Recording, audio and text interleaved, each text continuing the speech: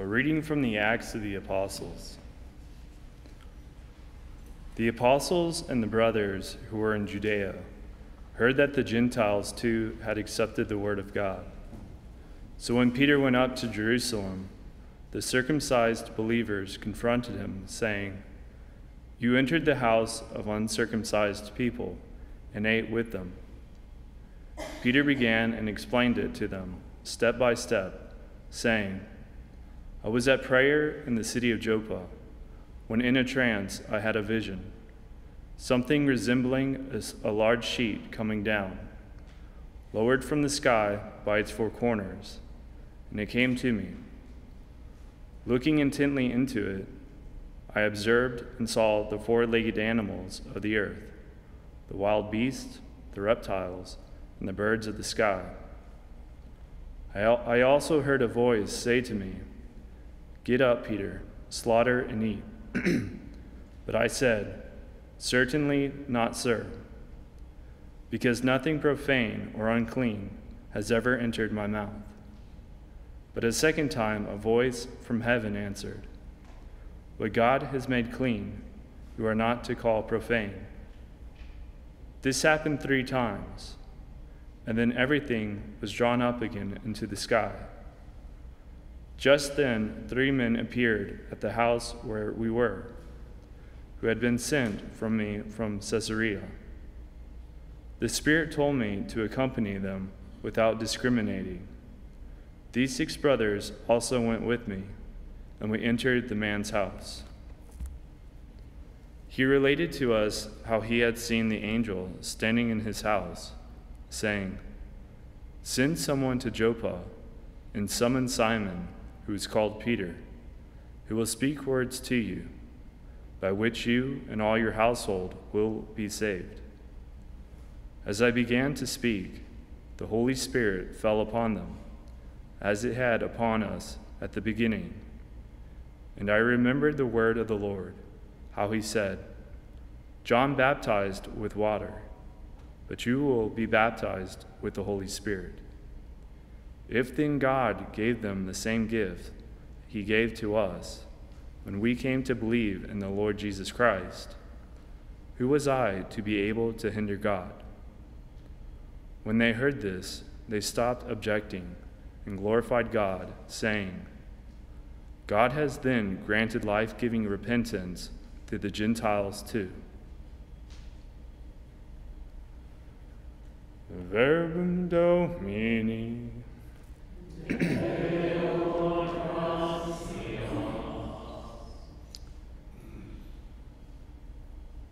Athirst is my soul for the living God. As the hind longs for the running waters, so my soul longs for you, O God. Athirst is my soul for God, the living God. When shall I go and behold the face of God? Send forth your light and your fidelity. They shall lead me on, and bring me to your holy mountain, to your dwelling place. Then will I go in to the altar of God, the God of my gladness and joy. Then will I give you thanks upon the harp, O God, my God.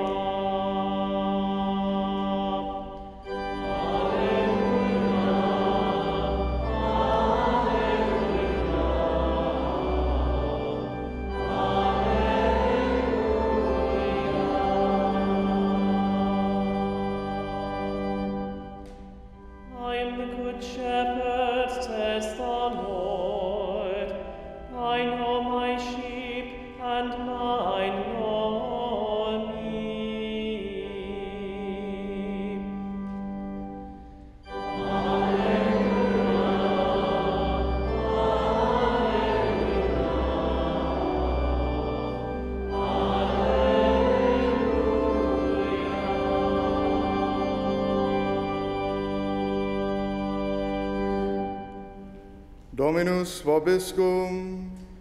Et cum spiritu tuo.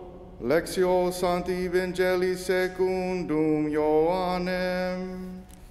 Gloria tibi, Domine. Jesus said, Amen, amen, I say to you, whoever does not enter a sheepfold through the gate, but climbs over elsewhere, is a thief and a robber. But whoever enters through the gate is the shepherd of the sheep. The gatekeeper opens it for him, and the sheep hear his voice, as he calls his own sheep by name and leads them out. When he has driven out all his own, he walks ahead of them, and the sheep follow him, because they recognize his voice. But they will not follow a stranger. They will run away from him, because they do not recognize the voice of strangers. Although Jesus used this figure of speech, they did not realize what he was trying to tell them. So Jesus said again, Amen, amen, I say to you, I am the gate for the sheep. All who came before me are thieves and robbers, but the sheep did not listen to them. I am the gate. Whoever enters through me will be saved, and will come in and go out and find pasture. A thief comes only to steal and slaughter and destroy. I came so that they might have life and have it more abundantly. Verbum Domini. Quas tibi Christe.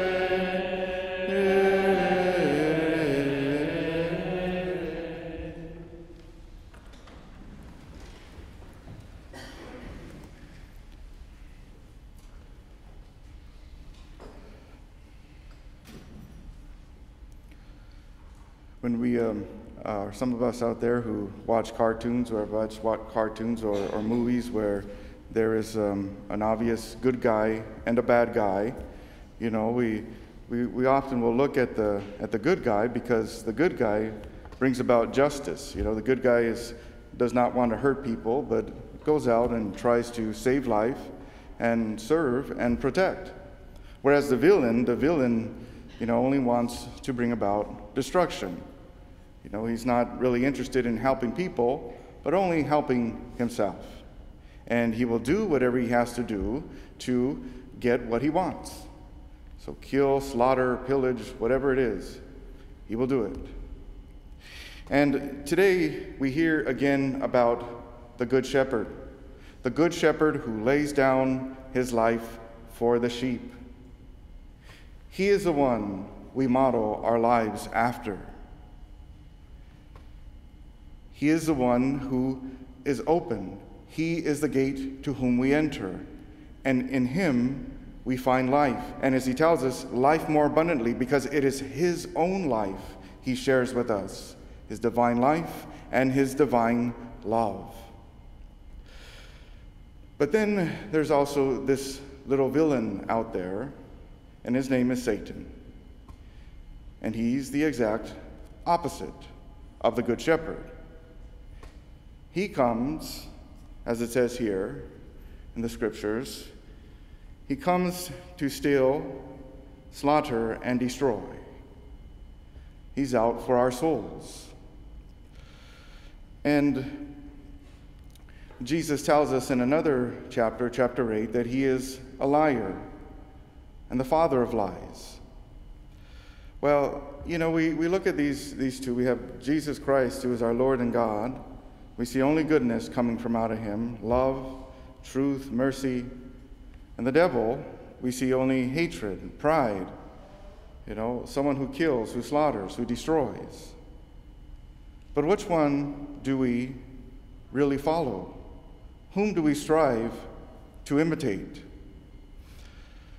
And, you know, the devil, when we think about Satan, he's usually somebody who the movies and books portray as someone scary looking, someone really mean, someone with horns and a pitchfork. But he doesn't come to us in that way. Remember, he's the father of lies. If he came to us scaring us like a ghost, like a big monster, then he'd scare us into church. And he's smart. He is intelligent. Even though he's a fool for trying to destroy God, but he is smart. And he's a great manipulator. The father of lies, remember that. So he doesn't come scaring us. He comes manipulating, deceiving us, persuading us away from the truth. And the scriptures tell us today that that there are these thieves and robbers. These thieves and robbers are the false prophets or false teachers. They come with a message that turns us away from God, a message that is comforting, overly comforting, that is pleasurable, that says it's okay to do wrong. It tries to justify the wrong. Or at the same time, it tries to inflate the ego, tries to build up our pride, or take us on a quest for power. And how do we know this is wrong? Well, as I said, in the ego. Satan wants to build us up so much that he doesn't want us to think about it. He wants us to forget about the ways of God. See, when life then becomes all about ourselves and fulfilling our own needs and doing whatever we want, whatever is pleasurable to us, using our talents, our gifts, our treasures, so that we can get what we want, then, we're not living for others. We're not living for God. We're following the ways of the devil. Because then it becomes about, who will I step on next? Well, I don't care who I damage. If I have to lie, I will get what I want. And eventually, if it gets so bad, even if I have to kill, that is the way of Satan. See, and in the way of Satan itself is that he's always trying to hide us from the truth. And the truth about ourselves. He'll do anything, puff of our imagination, make us think we're something we're not, make us even want to become something we're not, or someone who we were never made to become. Now, the truth about ourselves, it hurts. Sometimes there is wounds there with that. They go way, way back in our lives. We have to recognize this truth, but it hurts to bring it up. But remember the words of Jesus Christ. The truth will set us free. Yes, it hurts.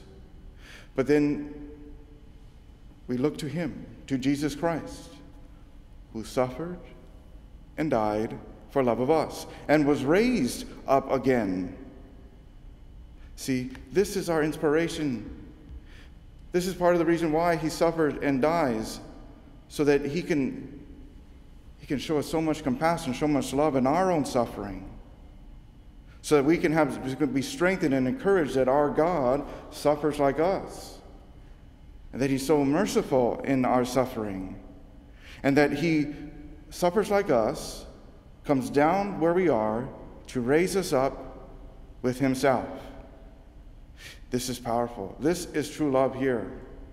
And so we have to do our best to not follow the ways of Satan. They're deceiving, they're manipulating. They come when we are not even expecting it. And maybe we are kind of in some of these ways, where we deceive, manipulate, kill, slaughter, destroy, maybe not in a literal sense, but maybe we do that to people by the way we talk, by the way we act, by constantly belittling others, by destroying their reputation with gossip and slander and things like that. That's the ways of the devil. But now we look to the ways of Jesus Christ the Lord, the humble one. He calls himself a shepherd because he's humble and he's charitable. But those who are around him at this time, they cannot see this. They are blinded to it. And, you know, the shepherds at this time, they were often despised, looked down upon. They were the little ones. They were the lower class. You know, shepherds, they weren't very clean people. They were often dirty and very sloppy, and they smelled like the sheep. So when people would see the shepherds, they'd walk away from them. You know, they like I said, they looked down on them. They're always the inferior ones. And Jesus is calling himself a shepherd because he's truly humble. He's truly charitable. And a shepherd, we look at the ways, the actions of a shepherd. What does the shepherd do for the sheep? The shepherd is always with the sheep. The shepherd cares for the sheep. The shepherd is always watching over the sheep. The shepherd feeds the sheep. He clothes the sheep. You know, does all these, everything necessary to preserve the life of the sheep, to protect their lives of the sheep. And then when one goes astray, he goes out and finds the sheep. And if he is hurt, he puts the sheep on his shoulders and carries them back to the sheepfold. See, this is exactly what Jesus does for us. He does all of that. He loves us so much. And then he says that he's even willing, that, and he does, he lays down his life for all of us. Lays it because he loves us so much that he gives his life for all of us. Suffers and dies for love of us. Not many shepherds would perhaps suffer and die for the sheep, especially one, but Jesus would do it for one. He's our God. He is our creator. He made us. We belong to him. And so that's what he does. So we look at the ways of Jesus Christ. This is how we model ourselves, by the goodness, the charity, the humility of Jesus Christ. And if we want to, one way to defeat, and probably one of the most powerful ways to defeat Satan, the evil one, is to follow the ways of Jesus, especially his humility and his charity. That will scare the devil. He's opposed to those who are humble, those who are charitable. Remember, in humility there is truth. The devil doesn't want us to know the truth about ourselves. He's a liar again. And charity, those who give, for love of others. Those who take their responsibility seriously, who do not neglect, who strive to give to others, to look at the interest of others, to give to those, to try to build them up, to encourage. This is Jesus here. Charity, humility and charity. And so, my brothers and sisters, we again look and strive to model our lives by Jesus Christ, the Good Shepherd, who's always giving to us. And even still, through the sacraments, through the good things he gives us in nature and all of this, we look at his goodness always. And we do our best to imitate this goodness and pray that we can grow in the likeness and the ways of Jesus Christ. And pray that we'd always be able to discern between right and wrong, between what is good, what Jesus would want us to do, what God's will is. Pray for this always, and God will always answer our prayers. Because then in this type of prayer, what are we doing? We are showing humility. We're coming to God and says, God, I need you. I can only do anything and everything with you. God bless you all.